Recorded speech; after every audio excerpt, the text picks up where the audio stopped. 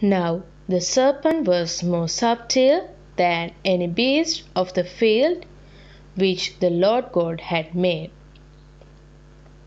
And he said unto the woman, Yea, hath God said, Ye shall not eat of every tree of the garden. And the woman said unto the serpent, We may eat of the fruit of the trees of the garden, but of the fruit of the tree which is in the midst of the garden, God hath said, Ye shall not eat of it, neither shall ye touch it, lest ye die. And the serpent said unto the woman, Ye shall not surely die. For God doth know that in the day ye eat thereof, then your eyes shall be opened, and ye shall be as gods, knowing good and evil. And when the woman saw that the tree was good for food, and that it was pleasant to the eyes,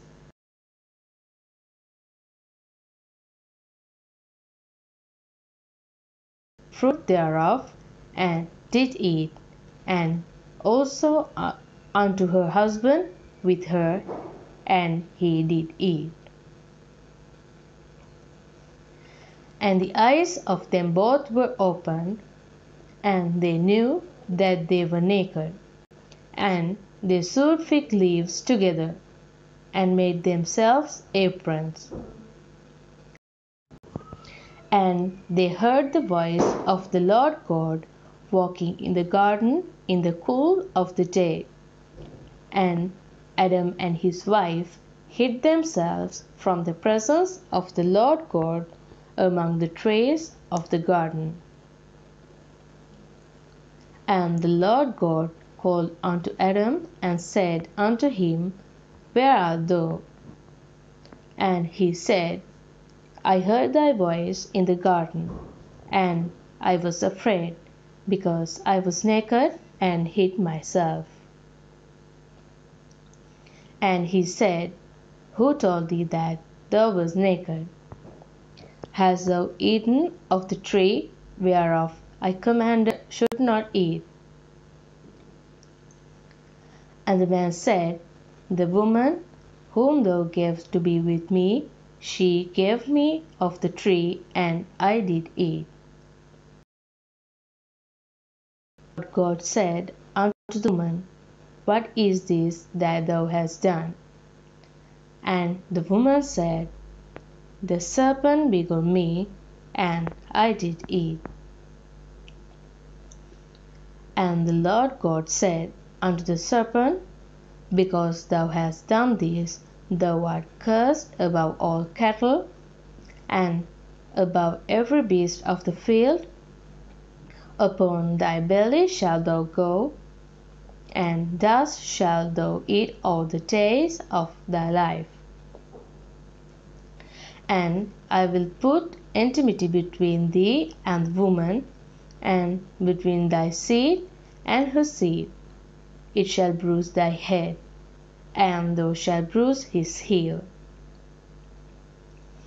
Unto the woman he said, I will greatly multiply thy sorrow and thy conception.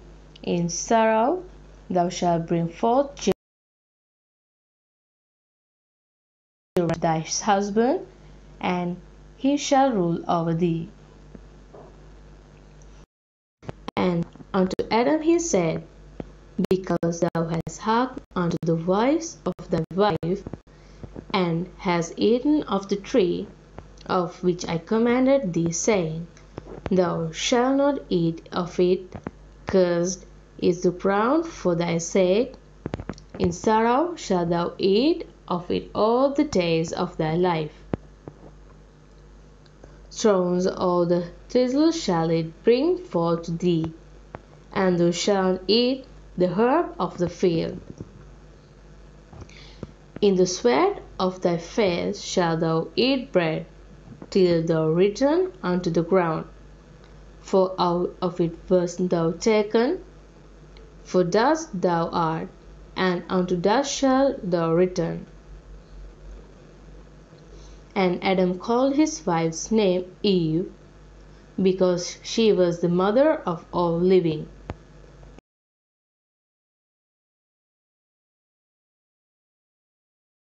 Lord God made coats of skins and clothed them. And the Lord God said, Behold, the man is become as one of us, to know good and evil.